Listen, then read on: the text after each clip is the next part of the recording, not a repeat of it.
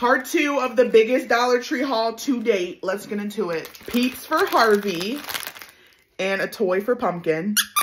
Again, shout out to the subscribers who gave me all this stuff from Dollar Tree. I love you so much. A mushroom, a bowl for Pumpkin. I actually needed this so badly. This, which I've not seen this at Dollar Tree.